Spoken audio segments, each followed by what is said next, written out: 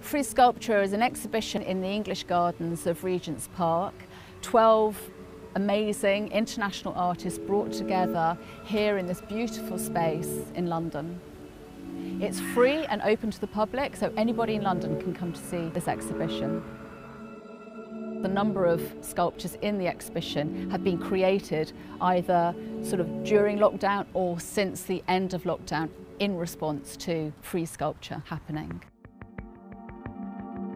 I've cited the exhibition, so there are really 3 anchor points. The first is at the entrance with Gavin Turk's L'Age d'Or, which literally is a door that welcomes you into the sculpture park. It's nearly 4 metres tall. And then at the ends of important pathways, we have Arne Quinze's work at over 8 metres tall and Kalliopi Lemos's Plat at 6 metres tall. So these are kind of anchor points. And then in and amongst that journey, we have smaller works which engage you, which pull you into their intimacy, which maybe confound you, which I hope mesmerise you. And I hope that as people make this journey through Frieze sculpture, they find work which intrigue them and give them great joy.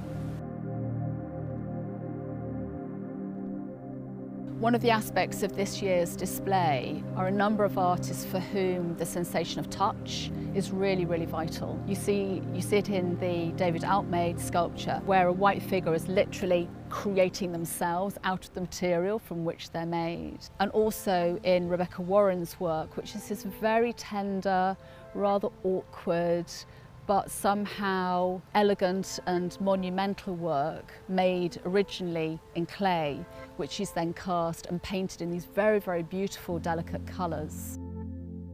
In Eric Fischl's work, the torso of a woman twisting on her plinth, and you see in her body a great tenderness, a torsion and muscularity and a great sensuality. Eric Fischl talks about how the hand leads the eye in forming sculpture, and that's something that's very, very pertinent to that sculpture and to many others. In the work of Lubaina Himid and Kalliopi Lemos, these are artists who really put woman centre stage in their work. They're talking about representation, they're talking about identity, and they're talking about resilience and resistance. In the work of Richard Long and Patrick Goddard and Arne Quinze, we see artists who are examining our relationship to the natural world.